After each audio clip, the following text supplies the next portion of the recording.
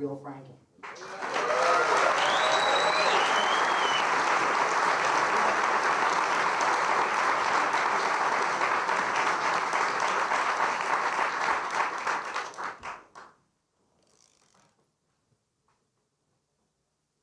Every 60 seconds in America, a minute goes by. For every 1 minute, there are 59 others just waiting to form an hour. By the time this sentence is over, I will have finished saying it. Is prevention possible? What about our children? Can children be prevented? How much is too little? When is not enough? Luckily, there's hope, and answers, and more hope. Find out what you can do today to find out what you can do tomorrow. To remember what you found out the day before it's too late. What was the message behind that public service announcement? You probably couldn't tell. That's because it was a bad public service announcement. Hi, I'm arthrosclerosis. Remember, when delivering a public service announcement, think of the 5 C's of public service announcing. Clarity, claritas, the irregular verb claritatum, clitoris, and claritin. Possible side effects include masturbation, oral interpretation, loss of grandparents, and everything that Claritin is supposed to take care of. Ask your doctor if Claritin is right for you. Or for me, I'm too lazy to go to the doctor myself. Now that was an extremely convoluted public service announcement about public service announcements. Hi, I'm. Are you or somebody you know a public service announcer? If so, give me a call. I'm putting something together for, late November, early December. It's going to be a pretty cool event. I want to try to get together a bunch of local public service announcers so we can really get the word out about public service announcements. I'm going to talk to the guys down at the ODC Theater. I love that place. Really cool, like, dance floor area, There's the theater. I really like it. It's not a fucking comedy club, because there's no fucking brick wall behind me, the goddamn chicken wing smell, and the 2-drink minimum horse shit. You know what I'm talking about? We kind of fucking, there's a marquee outside as seen on TV, like it takes any fucking effort to be on TV nowadays. You know what I'm talking about? You know what I'm saying? You know these places, like they're half filled with tourists and half filled with those Marin types? Do you guys know what a Marin type is? Yeah. You don't actually have to be from Marin to be a Marin type. Marin is more like a state of mind. And, anybody can really get it, actually. You just have to pick out the prettiest scarf that you can find at the Sausalito Street Fair. And then get your hand on some nice wooden jewelry.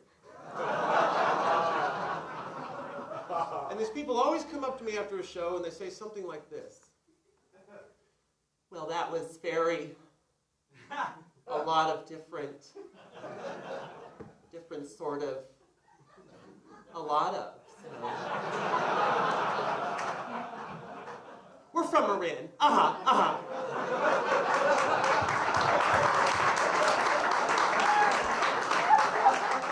like to come down to the city every now and then, see a show. We saw that this was a show. We saw this show, so yeah. Now, how long have you been doing this? Well,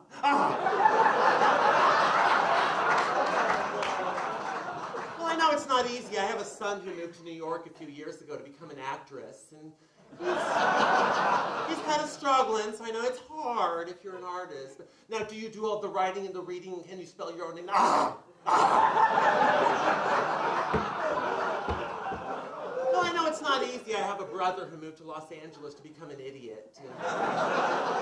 He's pretty stupid now, but it took him a long time living down there just to get mildly retarded, so I know it's hard. Now, where do you usually do your I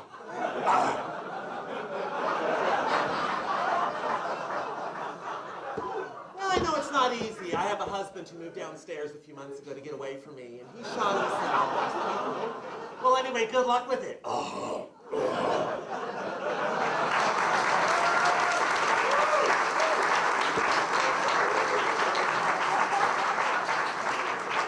mainstream pedestrian banality affects us all. Do what you can to stop it. Call today for a free brochure. How many times have we heard that phrase? Call today for a free brochure. Or what about this one? Brochures are available. What about this little guy? Pick up a brochure. Sounds easy, doesn't it? But the sad truth is, each day in America, over 500,000 brochures go unpicked. Governor Schwarzenegger claims he cares about California's brochure makers and wants California residents to pick up more brochures. So why did he recently approve a bill for Stanford scientists to develop a brochure that picks itself up? If you want to find out what you can do to pick up a brochure to see if picking up a brochure is right for you. Please, Governor Schwarzenegger, stop being a fucking asshole. If you've already stopped being a fucking asshole by the time this airs, please forgive me. But if you are still being a fucking asshole, please stop. California's brochure makers need you. Really bad. Every inch of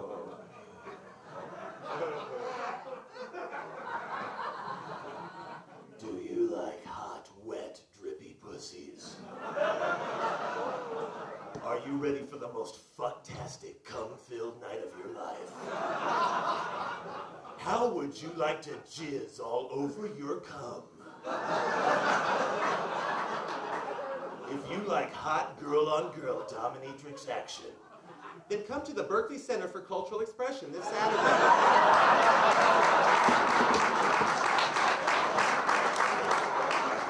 Where the UC Berkeley Feminist Council is presenting a week-long study, Subverting the Patriarchy, Restoring Female Sexuality to the Female Body, featuring poetry and burlesque performance art by some of the Bay Area's most shameless, incest-surviving, sexually abused whores, who will do just about anything to get your dick hard and pointy, and reawaken women to themselves as sexual creatures.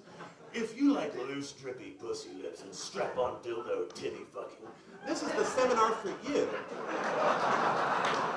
It's time for women to speak out and spread those legs and expose those yearning, quaking pussies in the spirit of feminine liberation. Stop the objectification of women and take part in this important seminar that'll show you how to finger fuck yourself into cum-shooting oblivion. It's all girl-on-girl action in the name of fucking and sucking and awakening women to themselves as fuckable cum-filled orifice possessors. If you like to fuck or you like to be fucked, then come to the Berkeley Center for Cultural Expression this Saturday.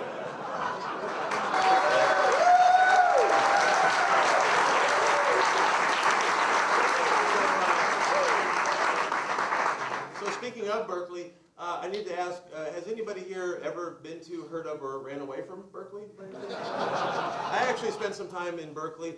One of the things that makes Berkeley so diverse is all the diversity there. And when I used to live there, people would say, how do you get so diverse? Well, here's how we get diverse, and I like to share that with you. And some of you might have seen this before, but it's a little treat that I love for good audiences like yourself.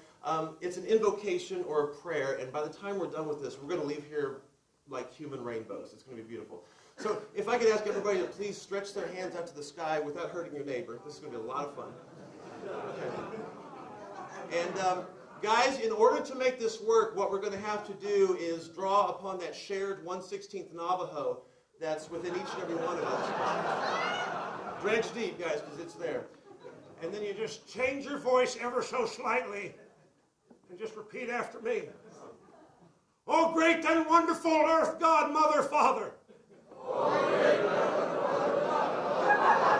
You who have no gender, race, or sexual orientation. Oh, multicultural and diverse entity. Oh, nondescript and intangible being. Please help us to be more nonspecific. Amen. Amen. Ow.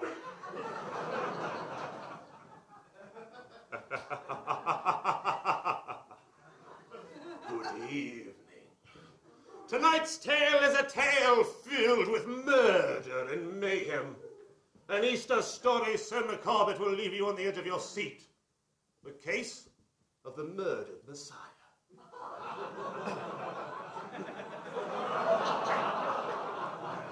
Jesus Christ of Nazareth, a carpenter by day, magician by night.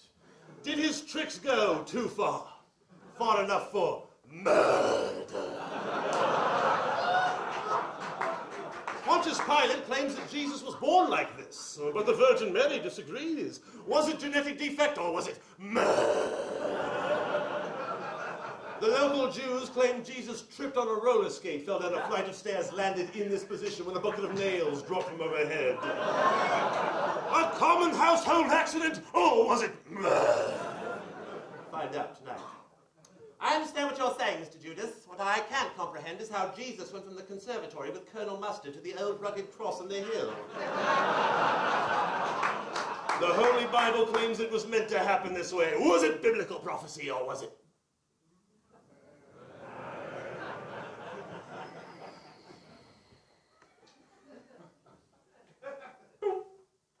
And we'd like to thank you for flying aboard Christ Airlines. Well, we do realize you have a choice in Messiahs, and we're always glad when you do choose Christ.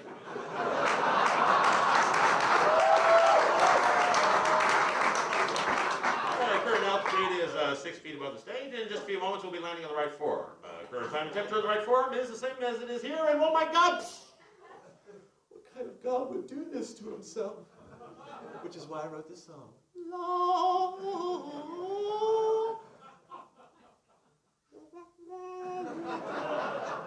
Fuck that shit. I don't like classical music, dude. The only type of music I get into is jazz, baby.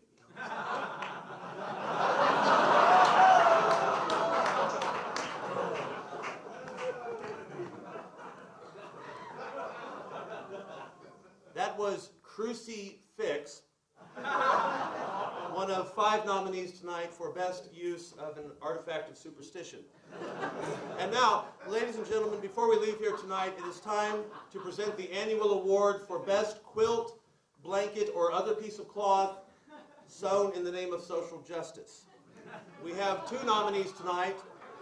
The first nominee is Jeremy Spencer for the sexually transmitted disease quilt. Jeremy?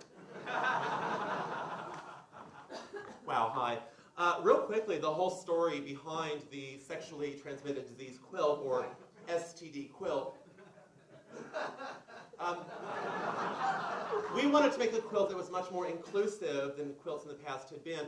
I know a lot of people felt left out with the AIDS quilt. I have had a lot of friends who have had herpes, gonorrhea, chlamydia, genital warts, crabs, scabies, and they were saying, hey, where's our quilt? We get cold too. Real quickly, just have to say thank you to the hundreds, literally hundreds of starving Filipino girls who sewed the quilt and had it ready in time and everything. Sadly, there can be only one winner, and tonight's winner is Cody Montana for the homophobia quilt.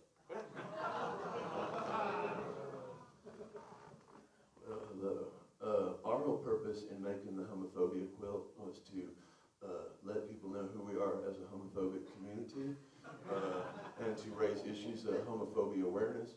Because there's a lot of motherfuckers out there that don't know what it's like to be a homophobe. A lot of people think people choose to be homophobes. Hey, fuck, man, I was born a homophobe, all right? I was born intolerant, I was born prejudiced, and I just think it's a fucking shame and a goddamn travesty that we had to do something gay like sew a quilt to prove our point.